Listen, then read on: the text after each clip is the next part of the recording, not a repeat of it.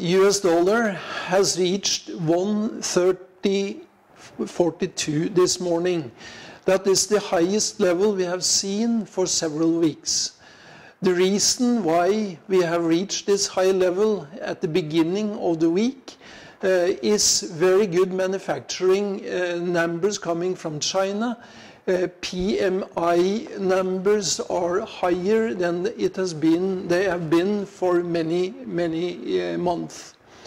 Also caused the financial cliff and the struggle in the United States finding a budget agreement is also playing up to the euro.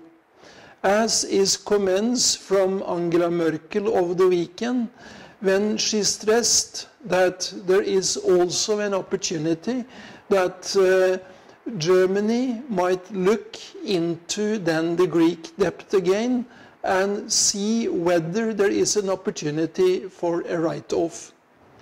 The markets in Asia are still strong regarding the equity markets.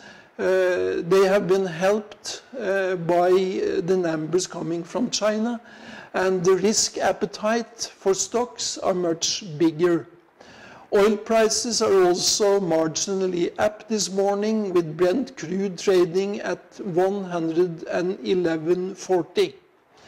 The yen is still under strong pressure on the currency front.